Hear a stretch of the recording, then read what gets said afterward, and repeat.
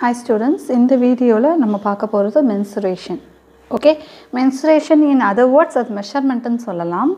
So இப்போ இங்க mensuration ல நீங்க என்ன பார்க்க போறீங்கன்னா area of the triangle. ஓகேவா? So இதுக்கு முன்னாடியும் நீங்க area of the triangle படிச்சிருப்பீங்க. Area of the right angle triangle and area of the equilateral triangle படிச்சிருப்பீங்க இல்லையா? So இதே area of a right angle triangle ங்கறப்போ right angle னா perpendicular ன்னு அர்த்தம். ஓகேவா? perpendicular னா என்ன அப்படினு பாத்தீங்கன்னா இப்போ ஒரு horizontal line ஓகே இது எப்பவுமே 90 டிகிரில தான இருக்கும். இது horizontal line நீங்க வந்து உங்களோட protractor இதுல வச்சு பாத்தீங்கன்னா கரெக்ட்டா 90 டிகிரில இருக்கும். ஓகே அப்படி ஸ்ட்ரைட்டா இருக்கும். சோ இதுக்கு 90 டிகிரில ஒரு லைன் வரையறோம். protractor வச்சு 90 டிகிரினா கரெக்ட்டா சென்டர்ல இங்க தான் 90 இருக்கும். சோ 90 டிகிரிக்கு இந்த லைனை வந்து பேஸா வச்சு ஒரு லைன் வரையறோம். சோ அப்போ இந்த லைனும் பெர்பெண்டிகுலர்னு சொல்லுவோம். பெர்பெண்டிகுலர்னா சோ இந்த லைனுக்கு 90 டிகிரில இருக்கு இந்த லைன் அர்த்தம். ஹரிசான்டல் லைனுக்கு வெர்டிகல் லைன் 90 டிகிரிஸ்ல இருக்கு அப்படினு அர்த்தம். ஓகே சோ அப்ப இங்க வந்து ரைட் ஆங்கிள்னா கண்டிப்பா இதுவும் ரைட் ஆங்கிளா தான் இருக்கும். ஏன் பாத்தீங்கன்னா இது ஒரு ஸ்ட்ரைட் லைன். ஸ்ட்ரைட் லைன்ல ஒரு பாயிண்ட சுத்தி எவ்வளவு ஆங்கிள் இருக்குன்னு பாத்தீங்கன்னா 180 டிகிரி இருக்கும். ஓகேவா? சோ இந்த இப்போ இத லைன்னா இத சுத்தி இப்போ இது ஃபுல்லா 180 டிகிரி இருக்கும். இந்த 180 தான் நம்ம வந்து 90 டிகிரி and 90 டிகிரின்னு பிரிக்கிறோம். புரியுதா?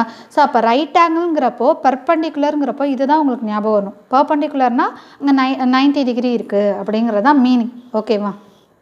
சரி. இப்போ இந்த ரைட் ஆங்கிள் ட்ரையாங்கிளா இருந்துச்சுனா இதுதான் ஹைட்.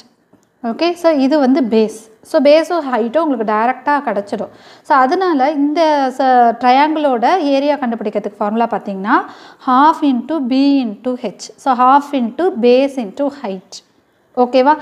ஸ்கொயர் யூனிட்ஸ் அதாவது ஏரியானாலே நம்ம ஸ்கொயர் யூனிட்ஸ் தான். சென்டிமீட்டர் ஸ்கொயரோ மீட்டர் ஸ்கொயரோ அந்த மாதிரி தான் நம்ம மெஷர் பண்ணுவோம். சரியா?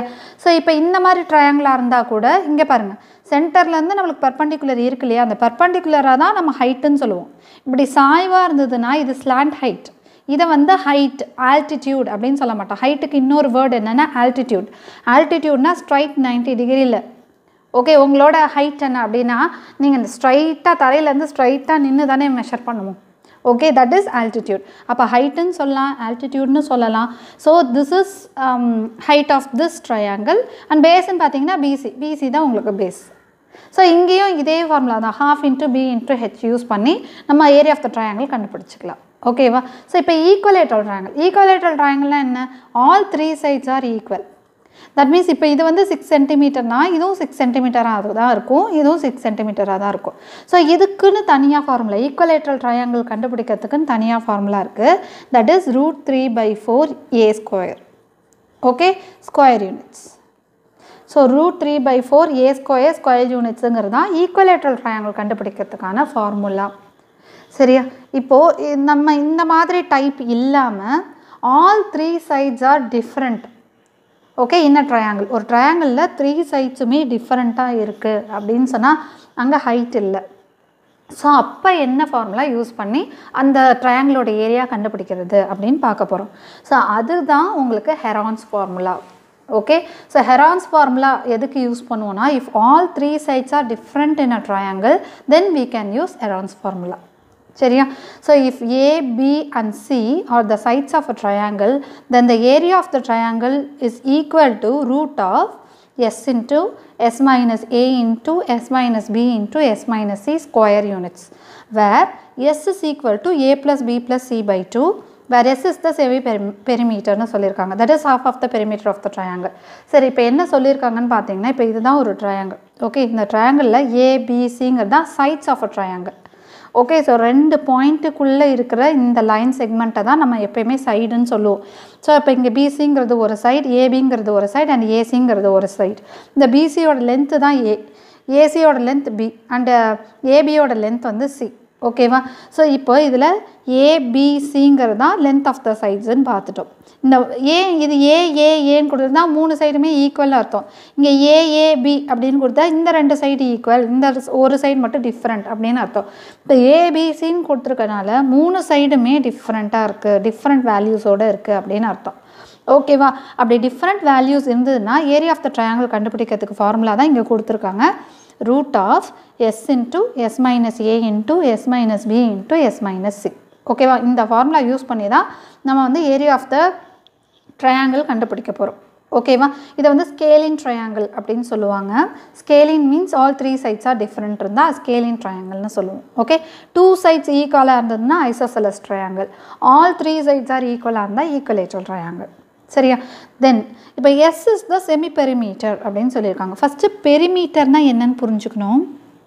ஓகே, ஸோ எல்லாமே நம்ம புரிஞ்சிட்டோன்னா சம் கேட்குறப்போ என்ன கேட்டிருக்காங்க, ஸோ இது என்ன, இதை வச்சு எப்படி கொண்டு வர முடியும் அப்படின்னு நம்மளால் ஈஸியாக வந்து ஜட்ஜ் பண்ண முடியும். ஓகேவா?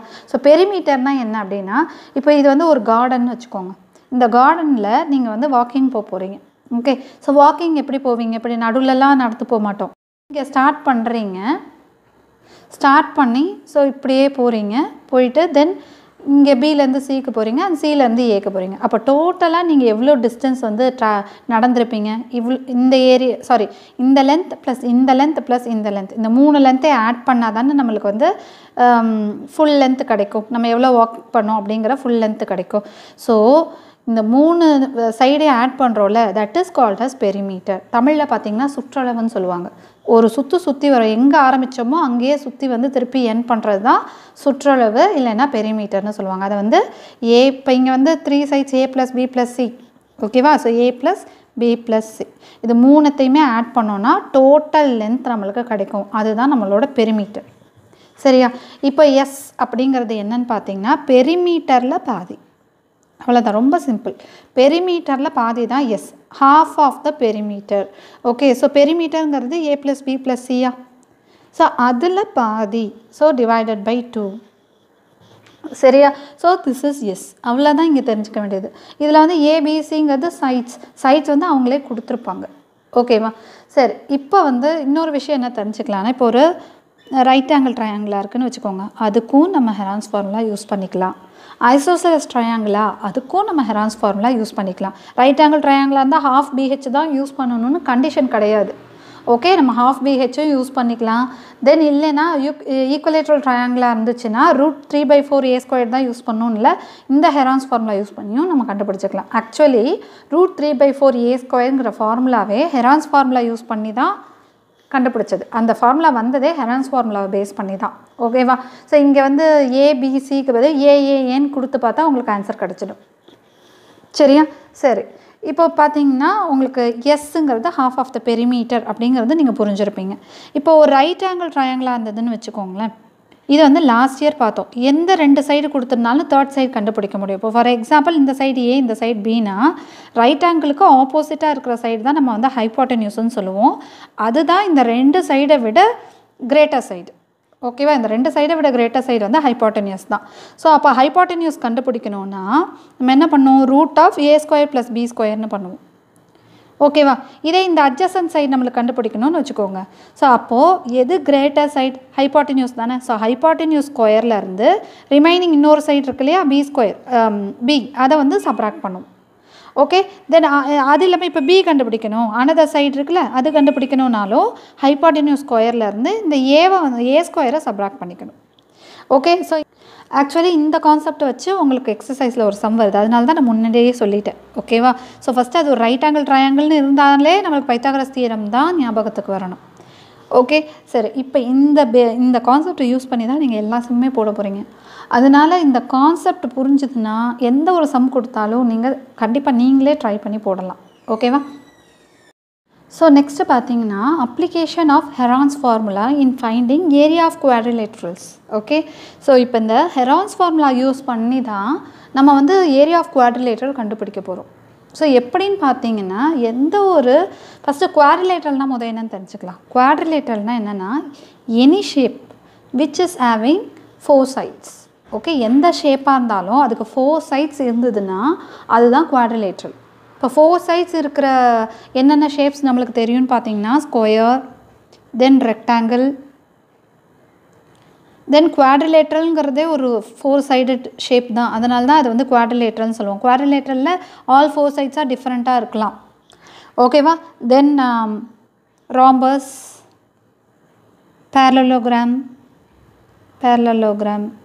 தென் ட்ரபீசியம். ஓகே, ஸோ இந்த ஷேப்ஸ் எல்லாம் ஐசோசெலஸ் ட்ரபீசியம் கூட இருக்குது. ஐசோசெலஸ் ட்ரபீசியம்னா 2 சைடு மட்டும் உங்களுக்கு ஈக்குவலாக இருக்கும்.